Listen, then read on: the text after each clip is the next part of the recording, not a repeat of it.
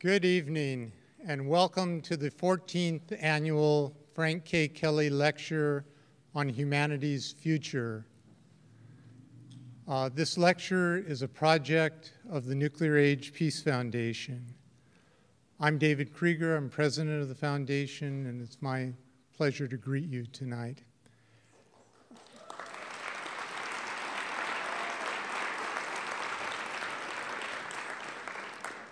I want to thank our sponsors for tonight's event. They're all listed in the program for the evening, so you can see who the sponsors are, but let me just say a special thanks to the Santa Barbara Foundation and the Terry and Mary Kelly Foundation for being principal sponsors tonight.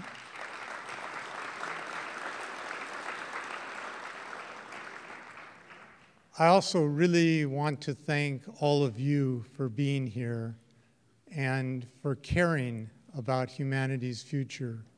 It does matter, and what we do matters. So this lecture series is devoted to perspectives on what we can do now to improve the prospects for the future of humanity. The Kelly Lecture Series honors the vision and compassion of Frank K. Kelly, a founder and longtime senior vice president of the Nuclear Age Peace Foundation. Frank believed deeply that everyone deserves a seat at humanity's table. He gave the first lecture in this series in 2002 on the subject, Glorious Beings, What We Are and What We May Become. Just the title of his talk, I think, gives an idea about his unbounded optimism for the future. In this lecture series, the Foundation invites a distinguished speaker each year. Recent Kelly lecturers have included Noam Chomsky, Dennis Kucinich, Daniel Ellsberg. Other lecturers in the series include Dame Anita Roddick, Frances Moore Lappé, and Nobel Peace Laureate Mairead Corrigan Maguire. You can find a complete list of the lecturers and their lectures online, as well as information on the foundation at wagingpeace.org. The Kelly Lecture is one of many projects of the Nuclear Age Peace Foundation. Other major projects include consulting with the Marshall Islands on their nuclear zero lawsuits against the 9 nuclear-armed countries. The little Marshall Islands, 70,000 people on islands located in the Pacific Ocean, have brought lawsuits against all of the nuclear-armed countries. They're David and Goliath lawsuits. They seek no compensation, but they ask the courts to order that the nuclear-armed countries fulfill their obligations under international law to negotiate in good faith for an end to the nuclear arms race at an early date and for nuclear disarmament. Today, this very day, March 5th, happens to be the 45th anniversary of the entry into force of the Nuclear Non-Proliferation Treaty. So for 45 years, the United States and the other nuclear-armed parties to that treaty have not fulfilled their obligations to negotiate in good faith, and the little island state of the Marshall Islands is trying to compel them to do so through lawsuits. We're very proud to stand by the side of the Marshall Islands in these lawsuits.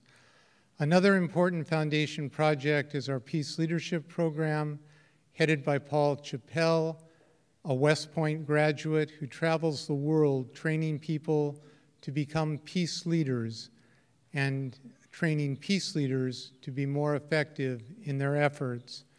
Right now, Paul is in Washington, D.C., where I would say there is a definite need for an infusion of peace leadership.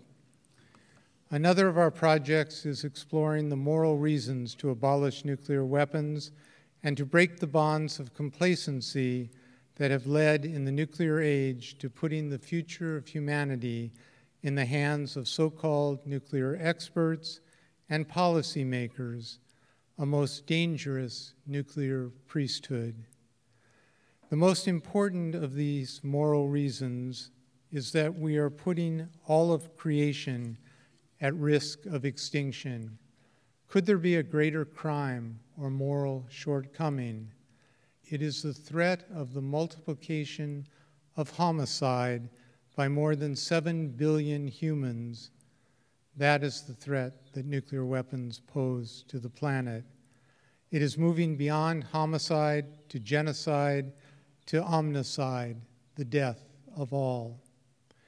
Let me share with you a quote from humanistic philosopher Erich Fromm. He said, "For the first time in history, the physical survival of the human race depends on a radical change of the human heart. For the first time in human history, the future of the human race depends on a radical change of the human heart." Our lecturer tonight has worked for over 4 decades to create this radical change in the human heart. She is a passionate and committed advocate of a nuclear weapons-free world. She is a medical doctor, a pediatrician from Australia, who works to save the world's children, and with them, the rest of us. She has diagnosed the severe societal disease of nuclearism and has advocated its cure through nuclear abolition. Dr. Caldicott is a recipient of the Nuclear Age Peace Foundation's Distinguished Peace Leadership Award and has served as a member of our advisory council since 1994. She was nominated for the Nobel Peace Prize by 2-time Nobel recipient Linus Pauling. The Smithsonian has named Helen one of the most influential women of the 20th century. She has just organized and held a vitally important symposium in New York on the dynamics of possible nuclear extinction. I was privileged to be one of the speakers at this symposium, which took place this past weekend at the New York Academy of Medicine. The talks at the symposium were taken down were videoed, and they're available online. And I encourage you to take a look if you have a chance. Again, the dynamics of possible nuclear extinction is the name of the symposium. So tonight, Dr. Caldicott will be speaking on preserving humanity's future. After the lecture, we will have some time for questions and answers with Dr. Caldicott. And now, it's my pleasure to introduce our 2015 Kelly Lecturer, Dr. Helen Caldicott.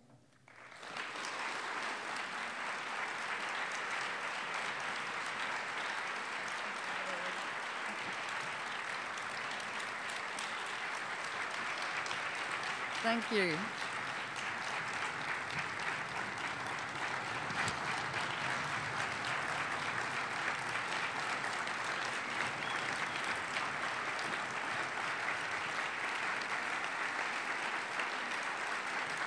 Thank you.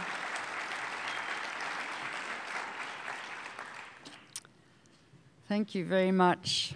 I think I'll start the lecture with how I got involved myself. I was a young adolescent, aged about 16, when I read a book called On the Beach by Neville Shute, which was written by an Australian author. It was about a nuclear war that occurred by accident in the Northern Hemisphere, and everybody died. And the only people left alive in the world were people in Melbourne, which was so far south, which is where I lived. And gradually the radioactive cloud came down to Melbourne, and people knew what they would be facing, And eventually the government dispensed cyanide capsules in Burke Street outside the Queen Victoria Hospital to people so that they could kill themselves and their babies immediately instead of dying of acute radiation illness with severe nausea, vomiting, diarrhea, and bleeding to death. At the end of that book, the beautiful empty streets of Melbourne still stood. Pieces of paper were flying down in the breeze. The trams were in the centre of the street. St. George was slaying the dragon outside the public library. A blind was gently flapping. And that was the end of the human race. I then went to medical school, age 17, and learnt about Muller's experiments with Drosophila fruit fly, where he irradiated fruit fly and found that mutations were induced by the radiation carried on generation to generation for crooked wings and all sorts of abnormalities. And at the time, Russia and America were testing nuclear hydrogen bombs in the atmosphere, irradiating millions and millions of people. For the life of me, I couldn't understand what these men were doing and why. I guess I never have. The physicists at the time knew about radiation. They knew that Madame Curie had died of aplastic anemia, where she had so much radium in her bones that her bone marrow just stopped working. She was so radioactive they had to bury her in a kind of lead coffin. Her daughter also died of leukemia. We knew about the old radiologists who used to test the beam with their hand to see if their image was appropriate, and many of them died of cancer. We've known forever that radiation causes cancer. And you know, I sometimes would speak at the university at the refectory, and the blokes would look up. I'm Australian, so I'm using Australian language. Blokes would look up from their poker and say, "What's that crazy Sheila talking about?" So I knew that I could have no impact at university. However, I was always curious, and any article that appeared, I would read about it on nuclear weapons. I came to this country in '66 with 3 young children under the age of 3. And I was here for 3 years. I got a job at Harvard Medical School, learnt to treat cystic fibrosis, the commonest fatal genetic disease of childhood, with the pioneer Harry Schwachman. And it was a fantastic time in America where democracy was really working. Civil rights movement, anti-Vietnam War, Martin Luther King was shot, Bobby Kennedy was shot. I got up one hot Boston morning and turned on the television, and there he was, lying, bleeding to death. Nixon was elected, clearly a paranoid man. But I saw democracy in action. And Australia's a democracy, but polite and very nice. And so it really enlivened me. And then I read Germaine Greer, The Female Eunuch, and I thought, when I read that, can I say that, do that, be that? And from that time on, I always spoke my truth, never to please anybody, but being who I was. So that was very liberating. And I thank Germaine Greer for writing that book. She's an Australian, incidentally. And then I was told that the French were blowing up bombs in the Pacific, and we got a high fallout in Adelaide, and our water was radioactive, and I wrote a letter to the paper saying children could get leukemia from the radiation, and they didn't publish it. So I rang up the editor and said, "Where's my letter?" And he said, "Well, madam," in a very condescending way, because Australian men are very condescending to women, "we get hundreds of letters a day." And I said, "Yes, but mine's important." And I talked him through it, and he published it. That night, I was on television, and every time the French blew up another bomb, I was on television talking about fallout, radiation, cancer, and the like, and children being so sensitive to radiation. And I didn't know, but the Australians don't like the French. They think they're arrogant. I've got a French son-in-law who's actually a count, and my daughter's a countess, which is really strange. And I've got 3 quite mad half-French grandchildren who are lovely. Anyway, so the Australian people are furious. They stopped buying French French cheese and French wine. They wouldn't deliver French mail. And eventually our Prime Minister was forced to take France to the International Court of Justice, and she was forced to test underground. So I saw what your wonderful President Jefferson said: an informed democracy will behave in a responsible fashion. And that's the essence of where we have to be today. This democracy, well, it's not really a democracy, it's an autocracy or corptocracy at the moment, is almost totally ignorant about what's happening. I blame partly my fellow Australian, Rupert Murdoch, who is an extremely dangerous man and broadcasts to 2/3 of the world's population. Then I found out Australia wanted to mine uranium, so I got around to all the unions in Australia, and we're very heavily unionised. That's why our basic wage is $15 an hour, and we have free medical care, and I went to university free, to medical school. That's called a civilised society.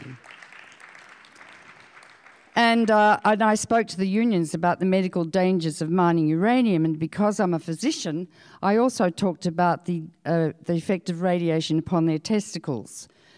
That absolutely pulled them up short.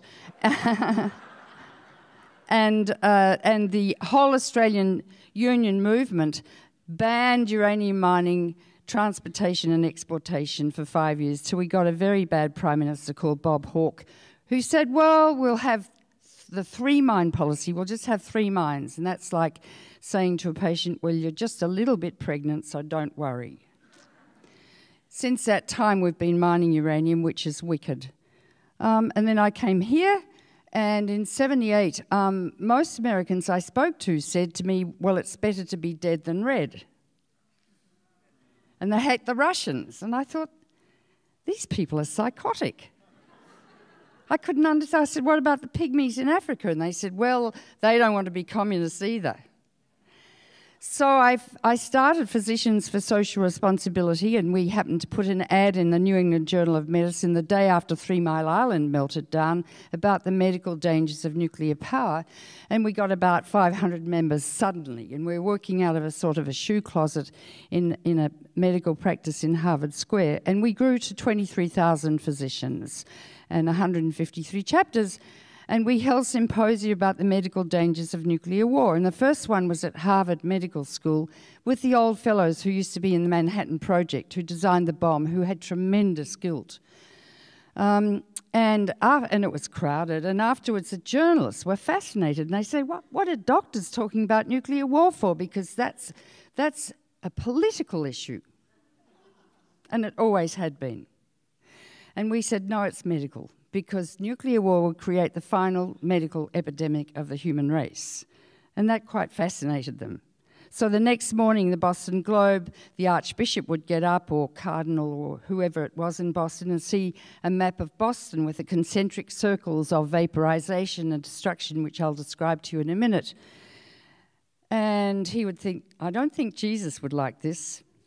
So eventually the Catholic bishops got together and wrote a pastoral letter against nuclear war, which was very profound. And then the Methodist bishops, they wrote one too, which was even better than the Catholic bishops' pastoral letter. And eventually everyone got involved, and I had an agent in Hollywood who put me on television with a lot of film stars, because no one wants a boring old woman doctor talking about nuclear war, because then people won't watch or buy the hemorrhoid cream that's being advertised. So, and she got me in Vogue and Life and stuff. So eventually I'd go up to the aeroplane counter to check in, and the man would say, I saw you on 60 Minutes last night, and you're right.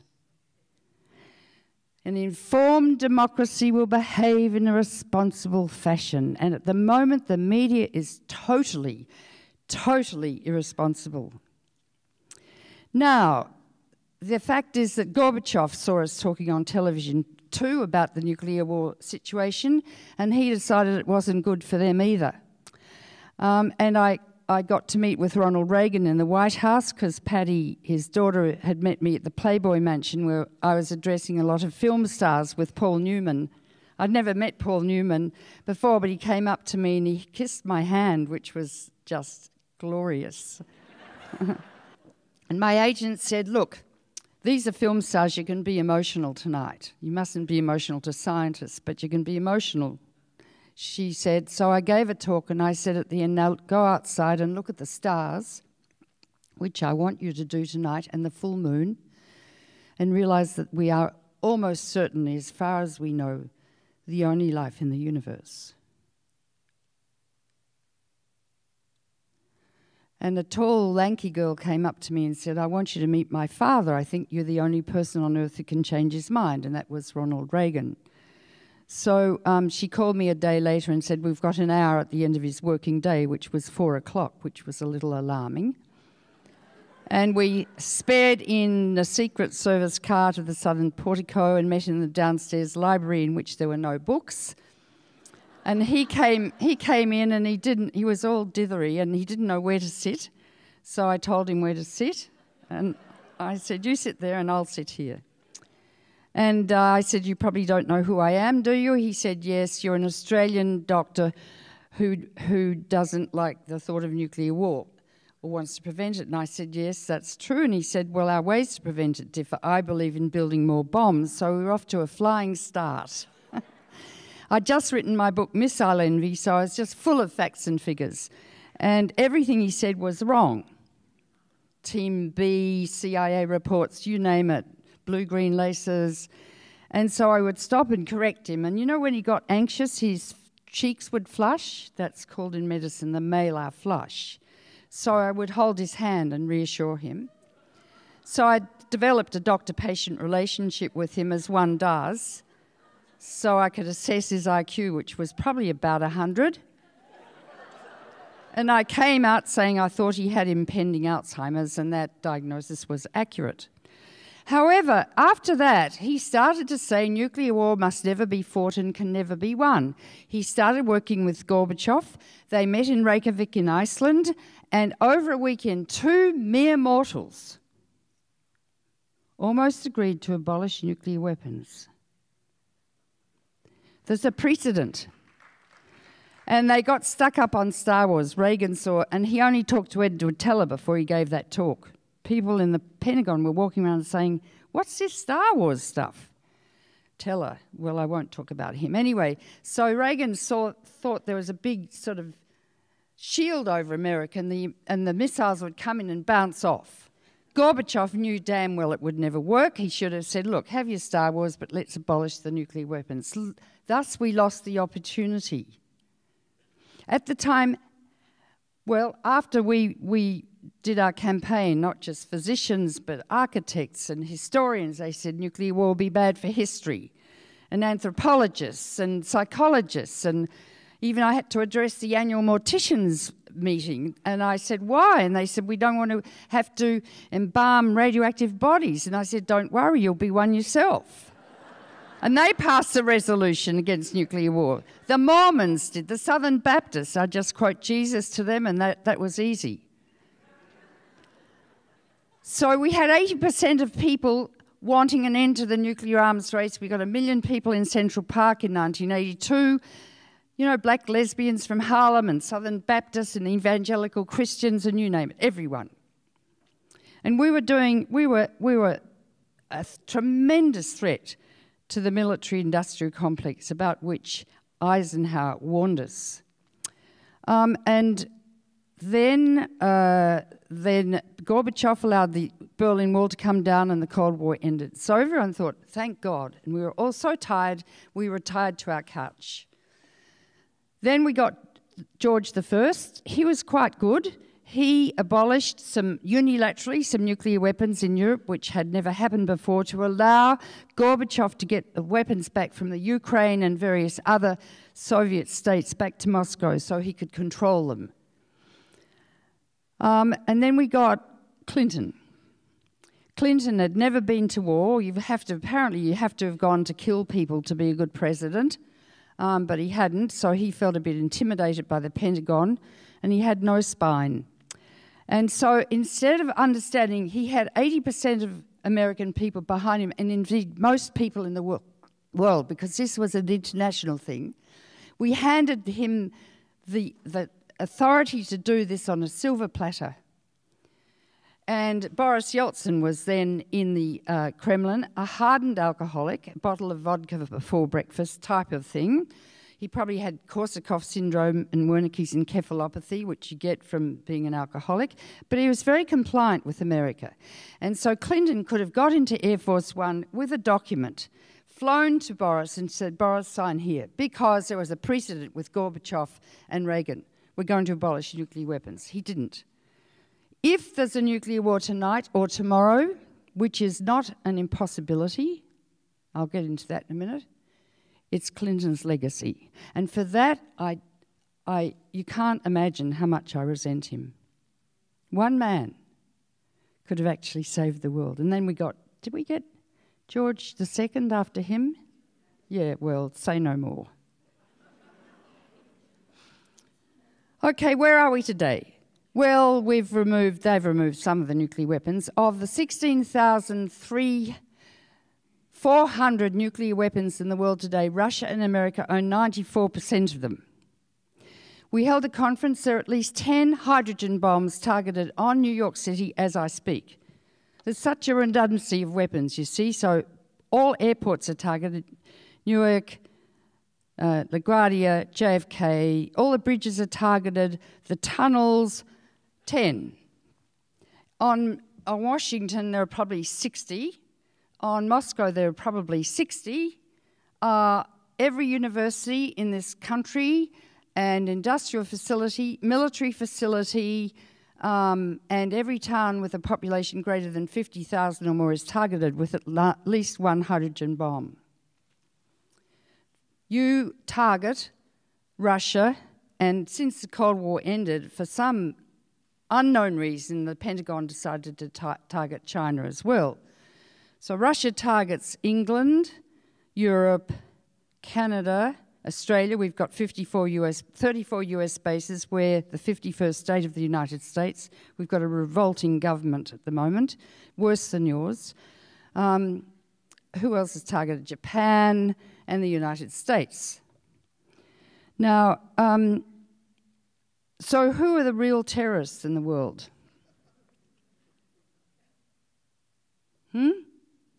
ISIS? Ooh, ISIS. Ooh. Who are the real terrorists? Threatening to destroy the planet with the press of the button. Russia and America, and no one talks about it. This country has led the nuclear arms race at every step except one, and Russia has blindly and stupidly copied and followed. It is America that could lead the world to survival and sanity, because Russia will not move without you.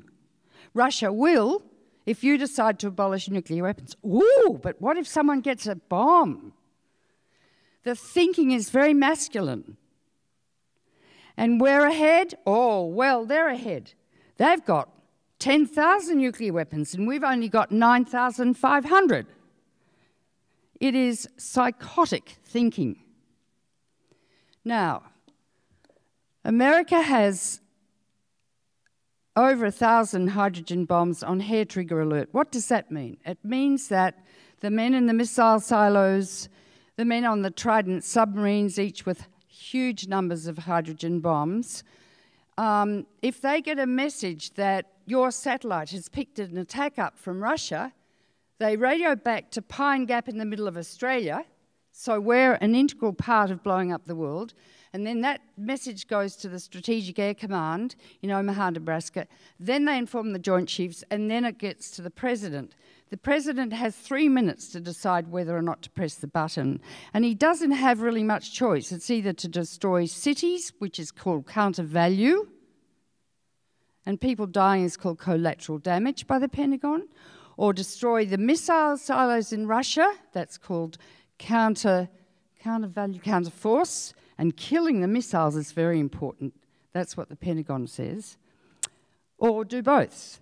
You'll notice when you look at the President, always walking behind him is an officer with a suitcase, and it's called the football, and that's got the codes to start a nuclear war. When he met with the Pope recently, the football was underneath the table as he spoke to the Pope to destroy God's creation. Same with Putin. When Reagan was shot, they lost the football for 2 days. They lost it. So the message comes through. What happened, I mean, there are very many near misses. Flocks of geese have nearly set off the early warning system because these satellites just pick up the gleam of the sun or the moon on the hydrogen bombs traversing through space. Most missiles are MIRVed, multiple independent re-entry vehicles, meaning you can put 8 hydrogen bombs on one missile. You launch them in the launch phase, then they enter the transit phase in space, and you get the bombs separate. So you've got the X-missile, which is called the bus, and you've got the passengers, which are the hydrogen bombs. And so they travel through space, and then there's a terminal phase, and the whole thing takes half an hour. So flocks of geese have nearly set it off, the rising moon once, a faulty computer chip plugged into the Pentagon computer. Norway launched a weather missile rocket, and the Pentagon told the Kremlin about this, but the Kremlin lost the data, called human fallibility. And then it was picked up, and they thought it was going to be a first strike, which I'll walk you through in a minute. And there's Yeltsin, hardened alcoholic, and he had 3 minutes to decide whether or not to press the button. And the generals are standing over his shoulder saying, "Press the button, Mr. President." 3 seconds before the end of that 3 minutes elapsed, the missile veered off course. 3 seconds. That's why we're sitting here. Those sort of accidents occur several times a year, if not more. The men in the missile silos that man your missiles, there are 2 men in each silo, aged 18 to 21. Yes, sir, press the button, sir. They each have a pistol, one to shoot the other if one shows signs of deviant behaviour. So who might use the pistol first? They have the locks to launch the missile are 12 feet apart, but they've worked out if they tie a string, one man can launch the missile with 3 hydrogen bombs on it. They're called Minutemen missiles. At the moment, those missile stations are operated by floppy disks, and the telephones often don't work. And over the last year, over 70 men have been discharged and fired because they've been taking drugs down there. They go to sleep, they're cheating, or they're inappropriate. Because it's not sexy anymore to be manning missile silos. You don't get very far in the Air Force when you're just sitting there all day waiting to blow up the planet. I've met their girlfriends. Some of them take drugs before they go down. I don't know what goes on in the Russian missile silos, but you can just imagine. The Russian soldiers used to be such hardened alcoholics, they used to drink the antifreeze liquid out of their tanks. Okay, so what happens? Well, here you are in Santa Barbara. You've got Vandenberg Air Force Base just up the road. That would be targeted with at least, I don't know, 5, 10 bombs, H-bombs. You've got, what else, David? A military facility near here, right? What? Yeah, okay, that's targeted. You've got a university here, that's targeted. Diablo Canyon's targeted, of course, which makes, can you imagine the fallout? So, just imagine we're sitting here, and you know you're listening to NPR sometimes and you hear, ooh, and a man with a deep voice will say, "This is just a test of the emergency broadcasting system." Well, the man would say, "This is not a test, we're under nuclear attack, run to the nearest fallout shelter," but you'd only have 5 minutes to get there by the time this all happens. And as your early warning system picks up the missiles, the Russian, and you will press the button, the Russian early warning system, well, in fact, it doesn't work anymore. The only early warning system they have is over-horizon radar. They just see the bombs coming in at the last second. Does that make the Russians paranoid? Oh, yes, it does. So the weapon will come in. Let's say we've got I'm going to drop a 20 megaton bomb. It's very big. The Russian bombs are very big, much bigger than yours. And yours, of course, you're targeted with the Russian bombs because you're targeted with quite a few bombs. So I'll sort of combine it with a 20 megaton bomb. It will land here at 20 times the speed of sound. You won't hear a thing. It will explode here with 20 times the heat inside the centre of the sun. E equals mc squared. It will dig a hole 3/4 of a mile wide and 800 feet deep, turning us, the buildings, and everything to radioactive fallout shot up in the mushroom cloud. 5 miles from the centre, everyone is vaporized. A little boy in Hiroshima was reaching up to catch a red dragonfly on his hand against the blue of the sky, and there was a blinding flash, and he disappeared and left his shadow on the pavement. And if you go to Hiroshima, you'll see that shadow in the museum. It's the first time that man's developed a mechanism to vaporize his fellow human beings. Out to 20 miles, everyone is lethally burnt. The White House has been stockpiling large quantities of morphine just in case there's a nuclear war, but we don't know where it is. And we, physicians, will all be similarly dead or injured. There'll be no hospitals. People will be sucked out of buildings with winds at 500 miles an hour, turned into missiles travelling at 100 miles an hour. Pieces of glass travelling at 100 miles an hour will decapitate people. The Pentagon's got a book called The Effects of Nuclear War, like how far a piece of glass travelling at 100 miles an hour will penetrate human flesh. This is your Pentagon, you own it, and you pay for it, and it's a socialised system. This country is really a socialised country for the Pentagon, military-industrial complex to the tune of $1 trillion a year, and the nuclear power industry. It's really a socialised country. Your tax dollars go to killing and not for your health care, and you should have free health care, all of you. That's your right.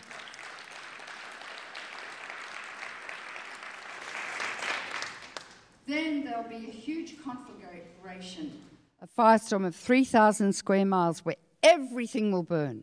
Rubber and oil refineries and wood, and huge amounts will be thrown up into the stratosphere. And as that happens, there will be a coalescence of fires across America, and America will burn coast to coast, north to south, and also into Canada. That's what we discussed this weekend with really the top experts. The Pentagon knows all about this, but it's definitely a possibility. Now, America's got a policy for a first-strike winnable nuclear war, and how do you win a nuclear war? Well, first you send a missile over to Moscow and you decapitate Moscow. Notice the language. It's using human physiology and anatomy for targets. So you decapitate Moscow, so you kill Putin and he can't press his button. Then you launch your missiles, and you need 2 hydrogen bombs landing on each Russian missile silo, and they have to land at a certain interval, because if they land too late, the second one coming in will develop fratricide, because so much debris is thrown up by the first one, the other one won't work. So it's got to be perfectly timed, and you've worked all that out because America's very smart. So you destroy all their missile silos. Now, that means you win the nuclear war, but you'll all die too from radioactive fallout and nuclear winter, which I'll get into in a minute. But it's okay. I mean, you've won the nuclear war. You've destroyed their missiles, but you're all going to die anyway.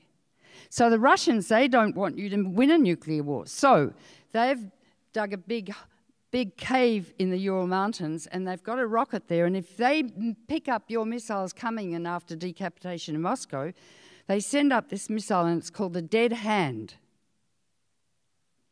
And it sends a message via radio to all the missiles to be launched with no human input. Did you know that? See, why didn't you? This is your world. This is your world.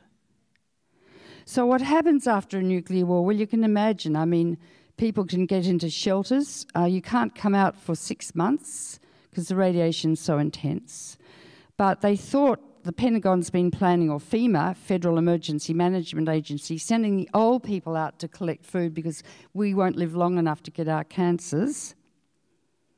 If you are in a fallout shelter and the bomb drops, you'll be asphyxiated, as people were in Dresden, as the fire uses up all the oxygen. and the ultraviolet, the ozone will be totally destroyed, so you can stay out in the sun for 3 minutes and you'll get third-degree sunburn and go blind.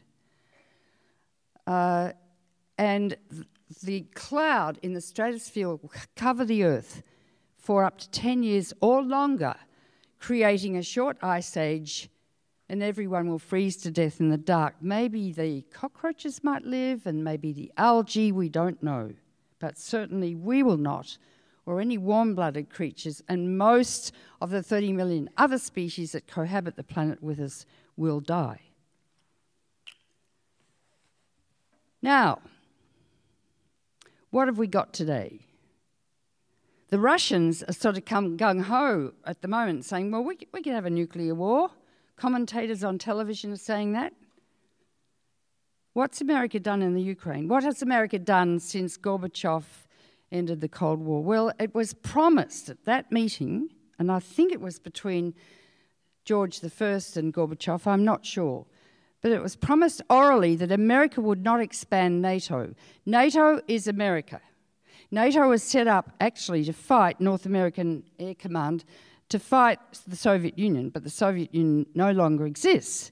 But NATO is America. So what happened? Well, the military-industrial complex were terribly upset when the Cold War ended because they can't build their weapons. There was no reason to build them anymore. Lockheed Martin, I mean, they make billions and billions of dollars from your tax dollars. How dare they? This country is all about killing. The biggest industries are about killing. Thou shalt not kill. Look at all the wars you've been involved in since the Second World War. So what happened was Norman Augustine, who kind of runs the Pentagon and was the head of Lockheed Martin, the biggest military-industrial corporation, he took himself off to Lithuania, Latvia, and all these little countries that have been liberated from the Soviet Union. And he convinced them to join NATO, because if you join NATO, you have to militarize up to the tune of $3 billion and buy their lousy F-35s and all their stuff, you know.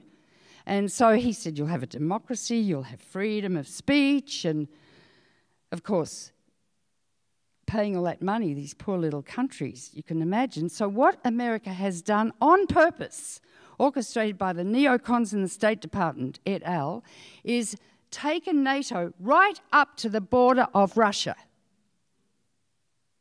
How dare they? And it was to sell their blasted weapons. And can you imagine how Russia feels? You remember what you did when there were a few nuclear missiles in Cuba? You nearly blew up the world. You did. And I knew Robert McNamara, who was in the Oval Office at the time, Secretary of Defence for JFK, and he said, Helen, you don't know how close we came to within minutes of destroying the planet.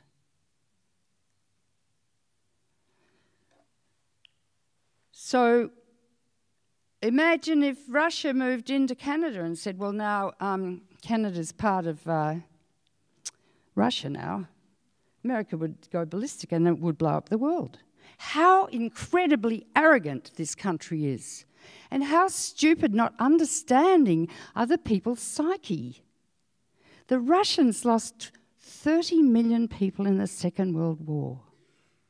Leningrad, they starved for 3 years. I've been to the cemetery at Leningrad, and you walk down and there are mass graves on either side, and people bring bread to leave on the graves. And there's a statue of Mother Russia at the end, and Bach's double violin concerto is playing softly as you walk down. I can remember I was a little girl in my kitchen in Melbourne when Mum said, he's turned on Russia. Thank God he'll never beat Russia. And the Second World War was won on the Russian front. Russia were your allies during the Second World War. You fought together. You blew up Hiroshima and Nagasaki to show the Russians that you had the bomb so they couldn't move into Japan and you were going to be superior. That's why you did it. I'm saying you because it's a collective you, so you don't have to feel bad yourself, but this is your country. So now, the Ukraine. America, the State Department gave the Ukraine $5 billion. There was a president who was elected called Yanukovych. He was a bit corrupt, but most leaders are, let's be frank. And the EU wanted the Ukraine to join the EU, European Union. And he talked with Putin about this. And if that happened, and then they'd also come part of the IMF, they'd lose $160 billion, I think, and they had to tighten their belts. You know, that's what Greece has had to do, you know, austerity, and people are out of work and the like. But Putin understood, and he was going to lend money to Yanukovych, and Yanukovych was going to go to an election at the end of the year about this issue. Meanwhile, Victoria Nuland from your State Department, a neocon, whose husband is Robert Kagan, a major neocon, went to the Ukraine, handed out cookies to the crowd, and decided they'd like someone else to be president, and they fomented the demonstrations, which got quite violent, and there was a sniper shooting people. No one knows who the sniper was, and Yanukovych fled. So America put in a man called Poroshenko, and he's your puppet. Like Saddam Hussein was your puppet. He worked for the CIA since he was 21 in the Ukraine. Like the Shah of Iran was your puppet. Like Muammar Gaddafi was kind of your puppet. And I could go on and on. So now we've got a puppet government, and NATO is going to go in and arm the Ukrainian forces. Now, but the people in eastern the Ukraine, they're Russians, and they speak Russian, and they don't want really to lose their culture and their language and everything, and they call them the rebels. And the New York Times has been pumping this up like they pumped up the war against Iraq by printing 5 front-page articles by Judith Miller, who was actually sleeping with Scooter Libby, to say that Iraq had weapons of mass destruction. They apologised later, but the New York Times allowed that war to occur, and America killed over 1 million people in Iraq, half of whom were children. And I speak now as a paediatrician. That country is in total chaos, and ISIS has emerged from that chaos because it was a tribalised country. They're tribes, and they all, you know, the ancient histories. But once the control is removed and chaos assumes, and there is sewage running down the streets, and there are no hospitals, and America broke into the hospitals and even shot surgeons operating in the operating rooms. Chaos ensues, as it is in Libya now.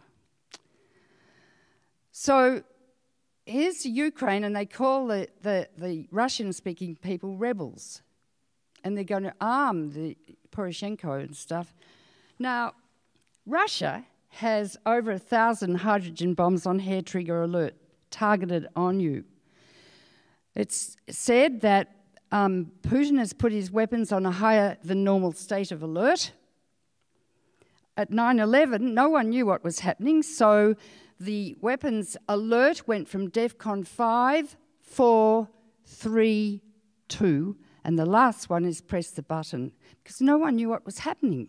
George Bush was flying around in an aeroplane, having been reading that book to the kindergarten children about someone's goat or something, but the book was upside down. And Cheney was in the basement of the White House. I mean, you wouldn't trust him as far as you could kick him. And so that's what happens at times of high international anxiety, which is now. And Russia's paranoid. Now, you don't threaten paranoid patients because they're likely to do something very dangerous to themselves or you. I mean, I've had paranoid patients. I won't go into it, but they threatened me, chased me around the house when I was trying to control this man and try and inject some chlorpromazine into his buttocks so he could calm down. And he was very rude to me. I mean, it's scary. Okay, so that's the Ukraine. God knows what's going to happen, and it gets worse by the day, and no one here really understands how they feel and how Russia feels. And instead of negotiating with them and understanding and sort of being like a psychiatrist to see where they're at and their history and what's going on and talking to them, as we did for years and years because they were friends, we're poking the Russian bear in the eyes with needles. Then there's Iran. Now, Physicians for Social Responsibility did a study, I think in 2006. The Bouchier reactor is a 1,000 megawatt reactor. That's big, and you can be sure all the nuclear reactors are targeted anyway in a nuclear war. They'd all melt down anyway. Natanz and Isfahan have facilities for uranium enrichment and uranium making fuel rods and stuff buried deep, deep underground. The only way to knock them out, if you're Israel, is with hydrogen bombs. So they did a scenario with three hydrogen bombs, B-61-11s, targeted on Natanz and Isfahan. I've been to Iran. It's a beautiful country. They're Persians. All their streets are named after poets. You put in the Shah of Iran, who's a wicked man. You were selling him, giving him nuclear power plants. You had listening posts listening into Russia. And then he got overthrown by the Ayatollah from Paris. And then, you know, they took the hostages, and no one should take American hostages. How dare they? And from that time on, we've got a much more moderate man now. I think he's called Khomeini. And John Kerry, who I know, he's a family friend, he's really doing his best, I think, to negotiate a treaty. But if those two underground facilities were attacked with 3 hydrogen bombs each, which they would do, it would kill 2.6 million people in the first 48 hours, all the way over to Pakistan and India, and 10 million people would later die of acute radiation illness. Did Netanyahu mention that fact? Because all the radioactive uranium and the like would be released, plus the fallout from the hydrogen bombs. No one talks about people suffering and getting sick. No one talks about human beings. I don't understand it, but you do know that Israel has at least 200 hydrogen bombs, which she will neither confirm nor deny. How dare she? In an area where there are a lot of enemies. And, you know, she's saying to people, we've got them all, you can't have them. And people say, well, who do you think you are? It's like America. We've got them all. North Korea can't have one. Oh, no, we can't trust them because they're not a stable government. Yet America has a policy to exterminate life on the planet. It's a Pentagon policy. And it's driven by the military-industrial complex so that they can make trillions and squillions of dollars from you and steal your tax dollars so you don't have a free medical care system. Now, what are you going to do about it? We're at a stage where I said to my family, I'll be home if it's not a nuclear war. We're on the cusp. And I haven't felt like this very often. In fact, I don't know if I ever have. I can't see any hope at the moment because no one's awake. The New York Times is leading this. Putin's a rotten bastard, you know, and the Washington Post or stupid Murdoch. Why aren't they understanding what this is about? We are the curators of life on Earth, the only life in the universe. We hold it in the palm of our hand. It took billions of years for life to evolve on this incredibly beautiful planet. It was Einstein who said the splitting of the atom changed everything, save man's mode of thinking, all reality. Thus we drift towards unparalleled catastrophe, but we're not drifting now, we're rushing towards it. What can you do? Well, I can only take my example. I came here, I was a rusty doctor, I was an alien, and I was a woman. But I didn't want to have a nuclear war, and I was very worried about America's attitude towards Russia. And so I started Physicians for Social Responsibility, and we led the movement. We led the nuclear weapons freeze, and we got 80% of people behind us because we educated people. Now, what I'm going to say to you, and I want you to take it really seriously, because you've heard what I said tonight. The hope lies in your heart and soul. The only person you can change is you. If you love your children, if you love your grandchildren,